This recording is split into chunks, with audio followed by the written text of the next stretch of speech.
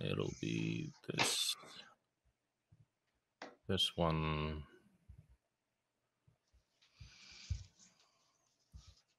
All right. Yeah, looks good. Can see. So I think what's happening is this starts at 3 minutes, but people will still be dragging their feet. So we will start a few minutes later, and then I'll just greet people as they come into the room. Sure. Okay, thanks for your email. And we're all set, it seems. Yeah. Let me see. And then there's a presentation tomorrow. Twilio is presenting on next generation financial services through API. And who's the speaker? Bidjon Meta, Global Head of Financial Services, the global guy. Yep.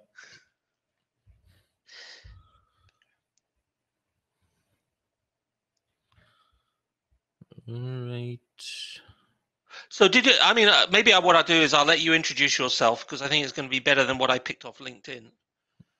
But I'll just give your job title and a little bit about Twilio. Sure. Yep. And I was seeing on Wikipedia, there's been quite a lot of acquisitions in the last few years. So yes, SendGrid, Segments, and then a whole bunch of smaller. Yeah. Yeah. Are they integrated, or does that take time? We sell them, but technically, well, the big ones like Segment and SegGrid are still running their own stack for the most part. Yeah. And it's kind of a tricky one, right? It's all APIs. It's all integrated with a very particular spec, right? So kind of. It's a process, isn't it?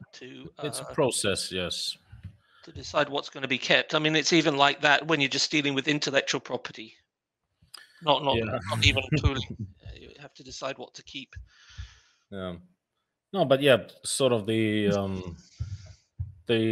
intent was to be as non-disruptive as possible for existing customer base.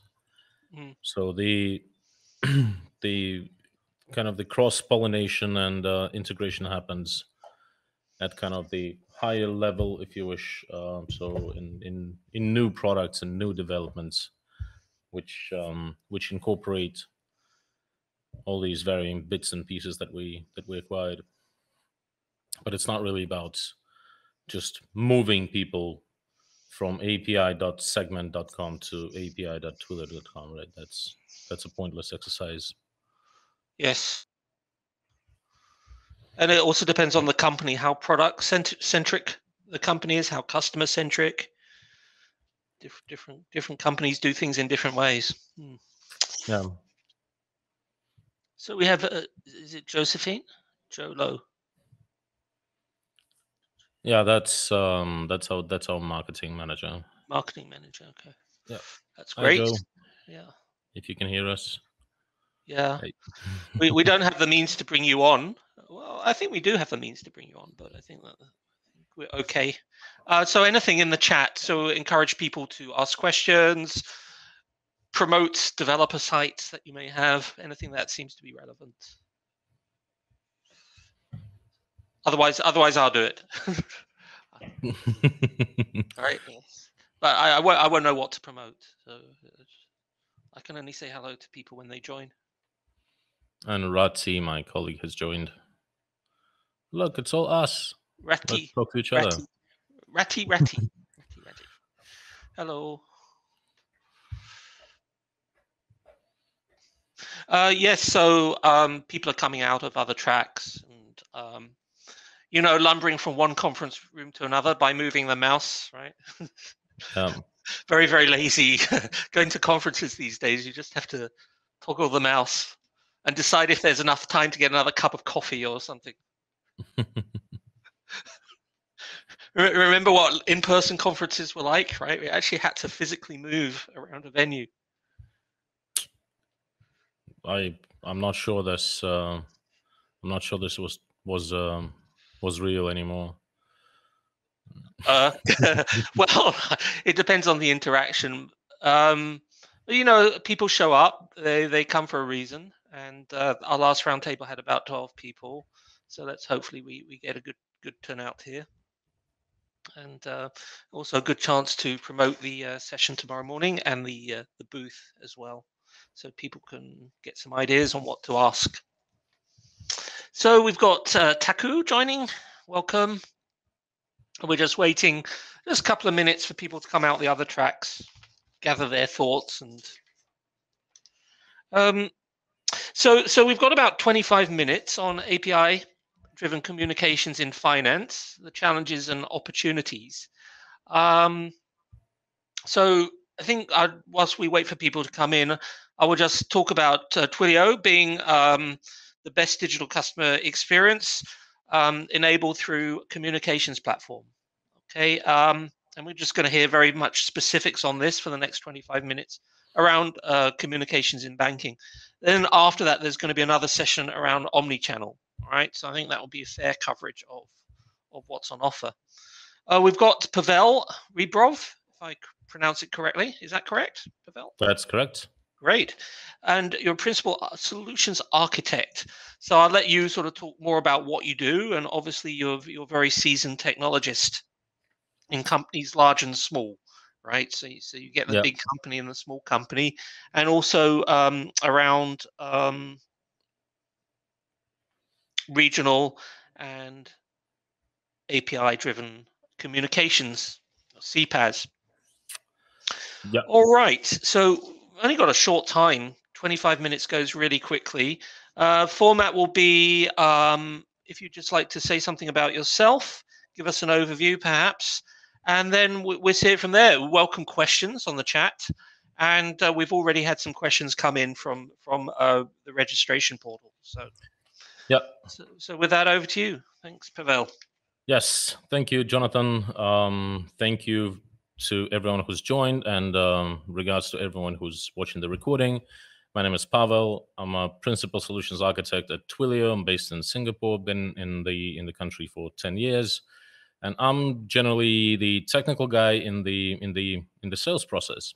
So my job is to help customers understand what Twilio is, what are the best ways to use our platform, what are the best ways to achieve business value with our platform. So I'll very quickly, very briefly introduce what Twilio is, what we do.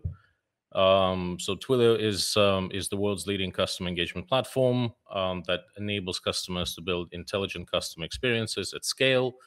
So anything that has to do with communication through basically any channel, we can help with that at any level of the stack, whether it's atomic API that sends a singular message, or whether it's kind of an in-browser SDKs that drive APIs to build contact center experience.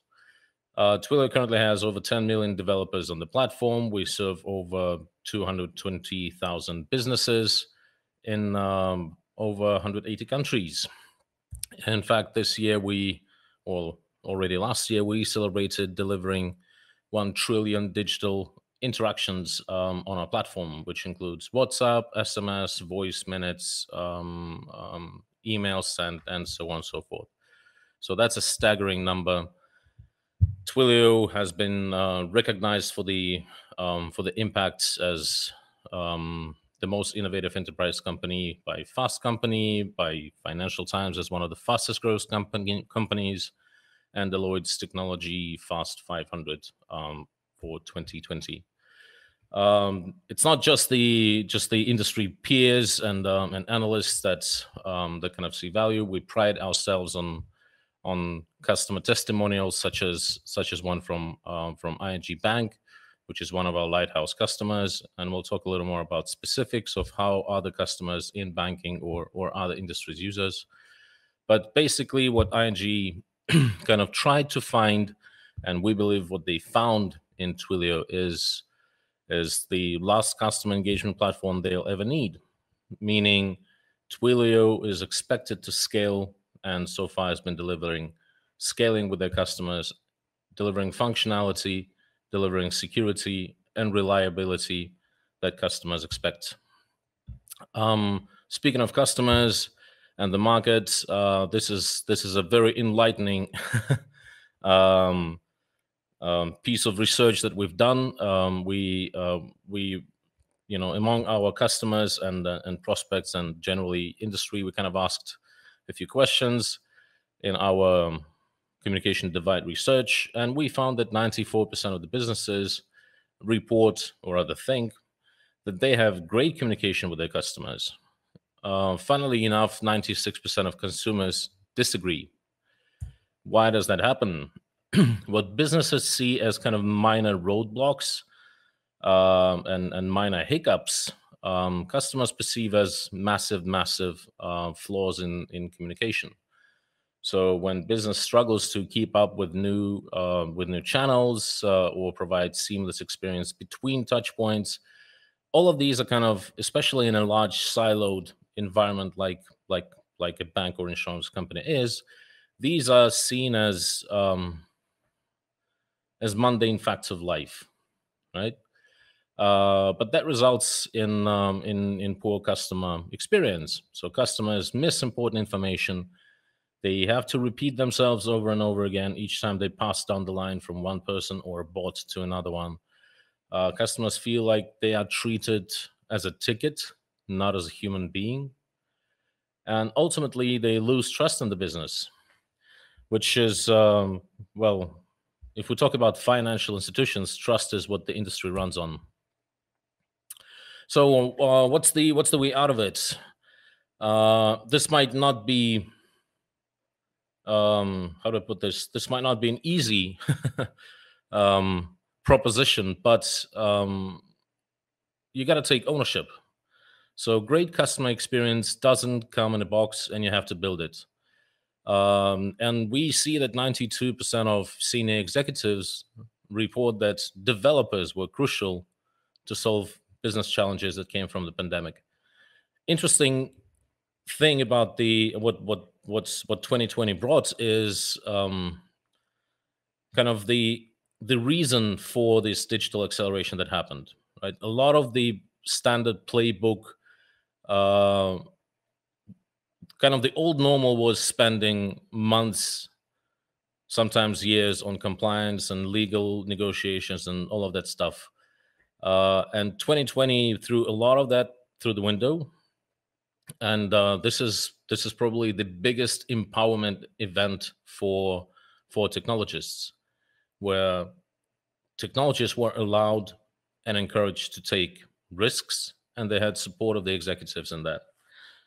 And I think the pace of innovation that 2020 brought is a clear testament to how much build wins over buy on a grand scheme of things.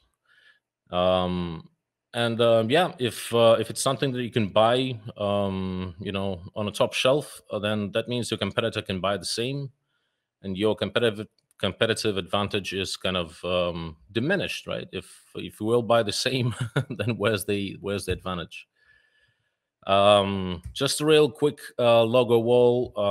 We power some of the world's largest companies in financial services. These are guys like Standard Chartered, Stripe, Singlife, Morgan Stanley, ING, Westpac in Australia, some of the largest and leading banks. We have strong presence in travel and hospitality, Uber, Lyft, Gojek, Grab, Airbnb, Deliveroo. These are all customers that use us for majority of their communications. Naturally, any type of business that requires dealing with a lot of consumers, a lot of end users, we see them being very successful at Twilio. Twilio is the intelligent customer engagement platform, powers data-driven communications across all digital channels, and some of Twilio's acquisitions are indicative of that. Like Twilio had acquired a company called Segment.com, which is a CDP, customer data platform, acquisition and data routing solution. Twilio creates one cohesive customer conversation across teams. Again, this is the multi-channel, omni-channel story. Acquisitions like SendGrid are what propels us towards the goal of being able to reach every customer through every channel. Our roots are, we're still a developer platform, right? Our customers are inevitably developing against our platform. There is no box that you can buy from Twilio.com, switch it on and forget about it. So tools are incredibly important, and naturally trust, compliance, and security are at the root of how we design our products. And we'd be happy to see what we can build together. That's my slightly longer elevator pitch. Elevator pitch. It looks really interesting. Hey, so the company's been doing this for like 10 years, right? Building up these customers. So it didn't happen overnight. I mean, where have the biggest changes happened? Just to put things in perspective, like where were you, where are you now? And then we can come back to the topic of the. Yeah. So Twilio was founded in 2008. We are a slightly over 10-year-old company. Funnily enough, it's people think of Twilio as more or less glorified SMS gateway, but voice was our first product. So programmable voice, which was when our founder was building another startup and tried to procure a SIP trunk and realized how painful it was. So that's when Twilio was born. Twilio is one of the original CPaaS companies, right? Communication platform as a service. We do see that's over these 13 years, the notion of an API-driven communication platform has changed, right? The competition is fierce. The price of atomic APIs and the value of an atomic API call is diminishing. Like sending an SMS is not a value. Value is contacting customer. So that means there's a lot of stuff up the stack from sending an actual WhatsApp message or email. That's orchestration, that's data-driven communication, that's being able to reach the customer through multiple channels and at the right time, most importantly. So that's why Twilio invests heavily into these higher stack APIs, right? We're still a platform, but it's not just just JSON JSON and HTTP that you interact with us anymore. It's SDKs that run in browsers, on mobile devices, and native applications that power video, voice, in any of these combinations that integrate data from multiple different sources and allow to push this through your ETL process and stuff like that. So building value on top of basic communication scenarios is the name of the game for Twilio now.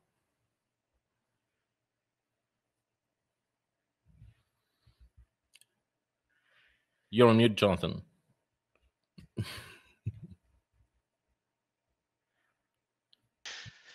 Sorry, I had something covering that. So I'd like to bring it to the topic of financial services. So that summary, and I also like to invite people on to interact through the chat, so I can get your questions. What like you've said, bringing the services up the stack, I guess, to address these customer service issues, poor customer service that you talked to earlier, yep. And to do also in the context of the global digital paradigm, right? The changes which are happening recently. Mm-hmm. So I have a question within this, in that, so within the financial services, you showed some customers, right? They were really big names, and I don't want to single anyone out. There's no bias. Okay. Yep. The thing there is, have you got any examples of what they've been doing? I mean, to improve the customer experience, because that gap was tremendous, right? Over 90% of customer experience. Maybe that might be a point to just bring in the sort of services that you've provided. Yeah. So the most notable and probably kind of easily winning combo is done by Morgan Stanley, I believe, which use us for their first big use case was with wealth management, or kind of, so wealth management is generally kind of a separate area of a banking business. These are high net worth individuals whose expectations are much higher than anyone else's, and also their expectation of privacy are much higher than anyone else's, right?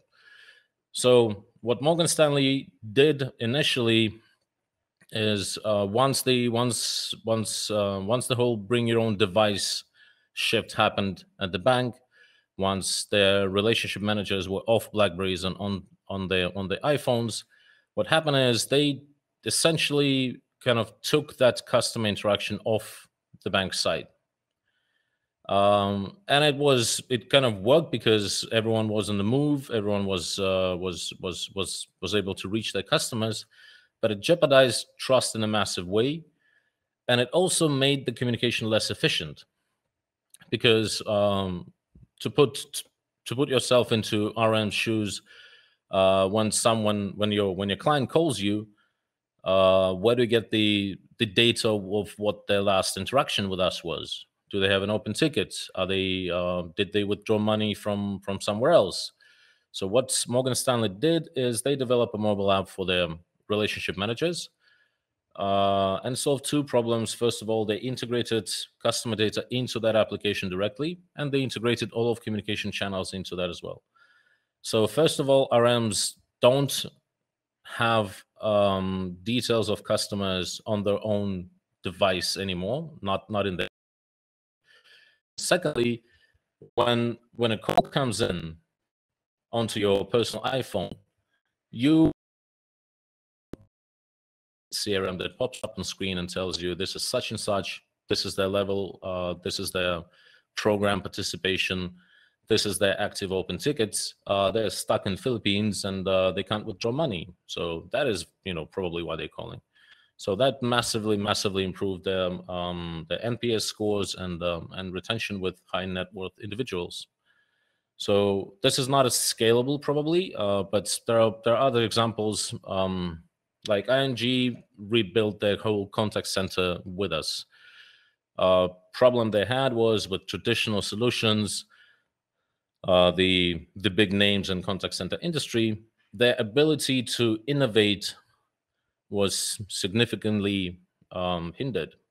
Like changing an IVR requires specific knowledge, requires specific, more often than not, to make a significant change to a customer journey, you have to go to your SI, your system integrator, you have to scope it. It takes weeks to get to testing, to deploy it, yada yada yada.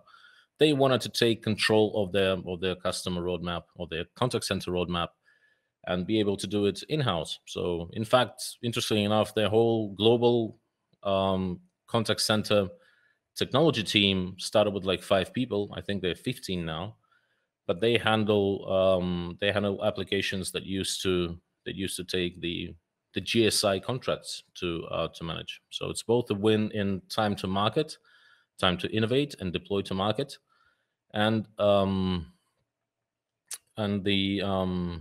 control over customer journey and customer experience. Thank you.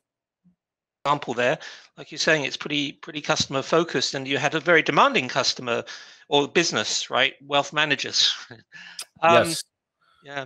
And those are at the same time, interesting enough, those are often the most innovative, right? Because this is the high margin business at a bank, and this is where we see a lot of requests coming from, funnily enough. So I've got some questions which came in when you registered. Everyone got the chance to write a question, and so we've matched the questions to this particular session. Of course, we both welcome questions in the chat, right, in the chat box. We just take them as they come. So okay, you've got on one hand these wealth managers who they got it, okay, and they had the time to value issue. Many of these financial services have got that legacy system. Yeah, you've already alluded to that, right? Yep. We're not mentioning vendors because everybody knows that. You've discreetly put it as contact the SI. So how do we get started? So this question is, how do we get started with APIs at a legacy organization? Right. So they didn't mention financial services, but yep, that's the case. Okay. Yeah, that's a good question. There's kind of so the first order of business in any legacy organization is securing support of business owners. Depending on what kind of support you secure, you can start small, right? There's two schools of thought. Let's get small wins, low hanging fruits, or let's go for the big transformation. And this, frankly, always has to do with ambition and personality of an executive sponsor.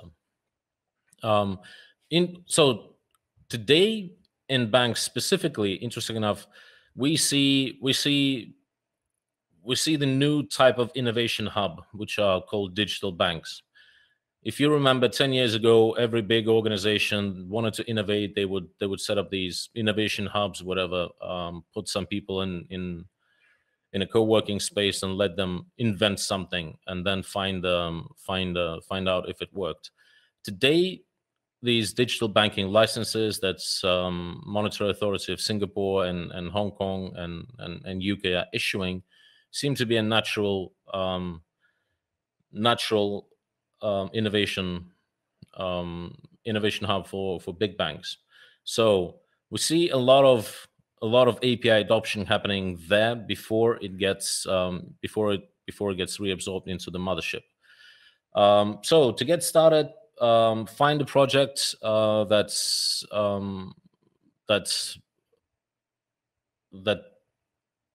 you can secure executive sponsorship with, I would guess. These often come, unfortunately, very few of people that we interact with, I'll be very honest, very few people have customer experience in mind.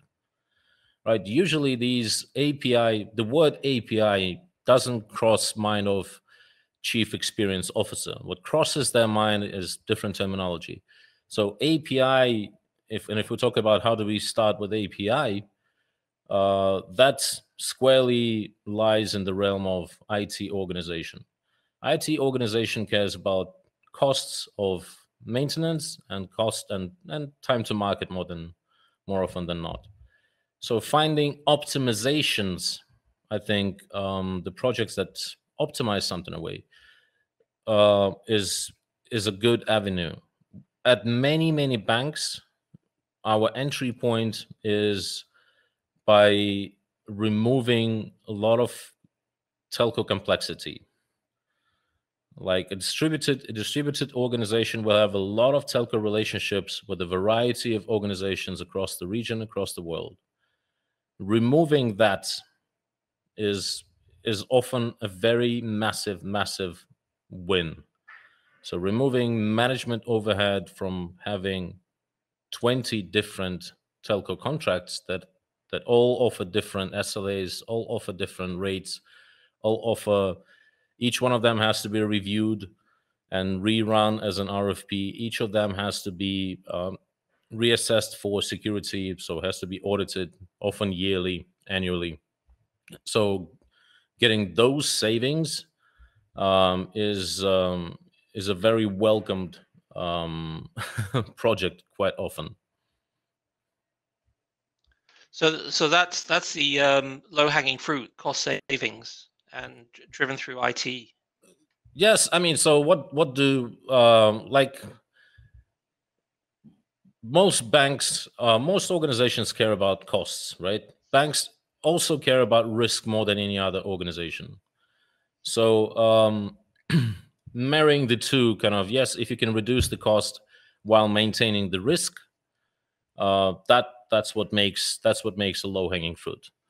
Anything increasing risk that becomes something else, but not a low-hanging fruit. Someone has to own the risk, someone has to account for that and counter that, and so on and so forth.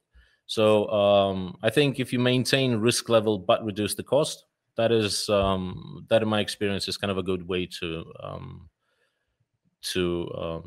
get started, right? It's going to be a big decision, right? Everything for a bank is a big decision, right? Yeah. So maybe that's something that is unique I mean, is there anything else that might be unique to a bank? I mean, probably around governance, compliance, and security. Yes. Yes, compliance. Compliance is something that certainly makes banking unique. Compliance and regulation and governance is part of that. So one of the questions that came in was specifically, if you remember in the list, who bears the liability of unauthorized access to an open banking API, which is an interesting question, and it's a very loaded one, right? Because yes, it has to do with security, but more so it has to do with liabilities that come with compliance. So banks are in a unique position where the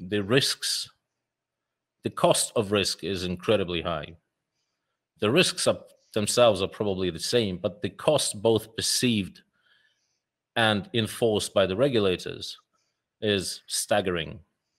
So that's what makes banks unique, I believe, right? Not even the fact that they are old institutions, often over 100 years old.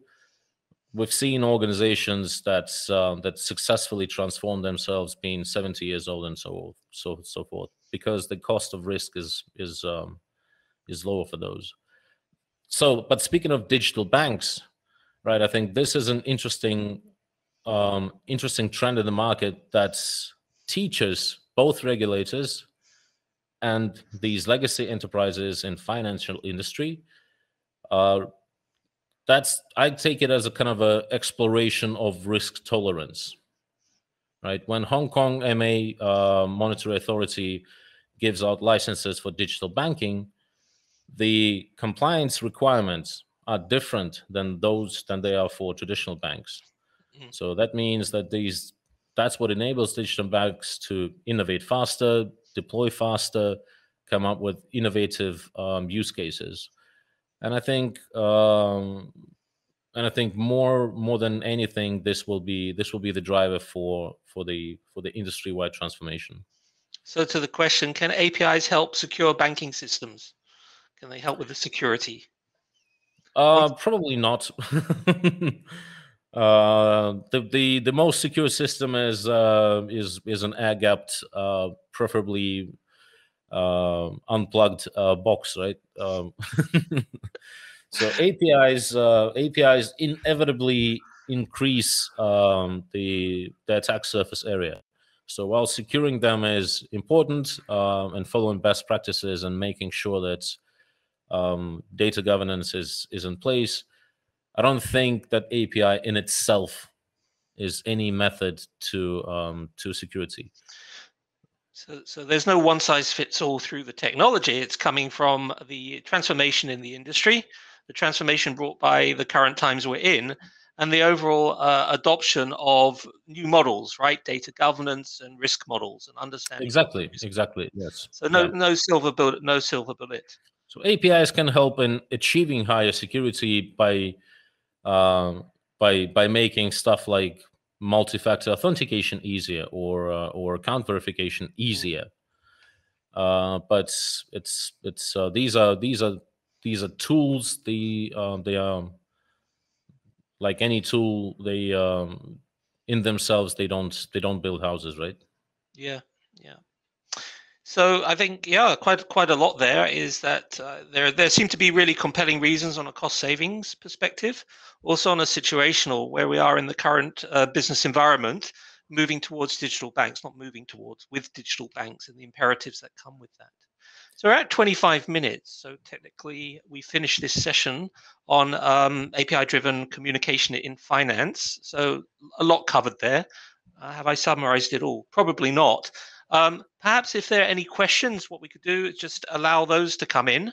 And then following this session, sort of speeding it along, we're going to be talking about omni-channel communication, not necessarily in the financial services, unless you want to carry on talking about that, of course.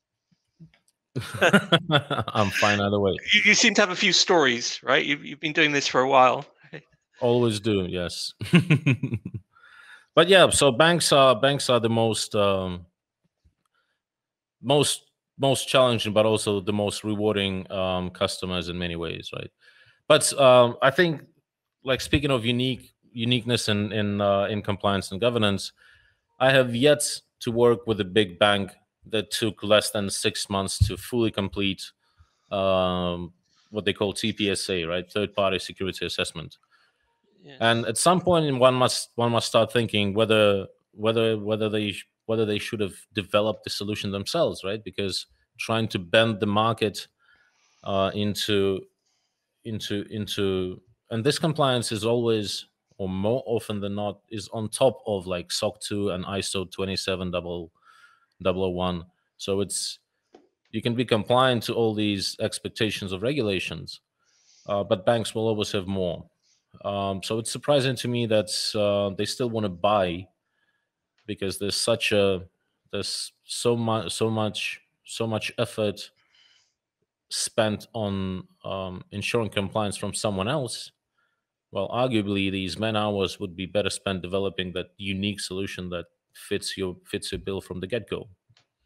Yes, and that's to the point of moving upstream or upstack. I think, did you call it upstack? Yeah. Up the layer of value to touch the business problems more.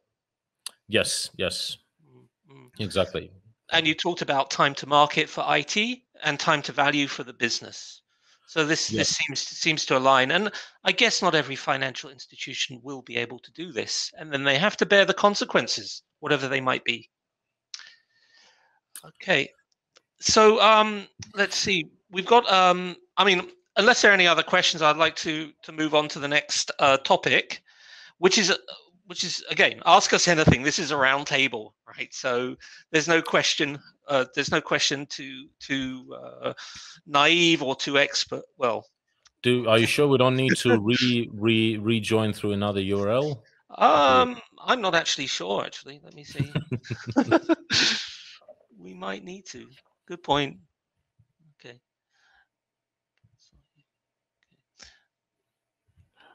Okay, yeah, we could face that risk, right? So what I'm going to do is just take that risk and leave this session, and then we rejoin. So anyway, thanks everyone for attending this, and see you on the other side in the new session, which is called Ask Us Anything About API-Driven Omnichannel Communications. And let's see if we can convene again. Okay, see you. See you in a moment. Thank you.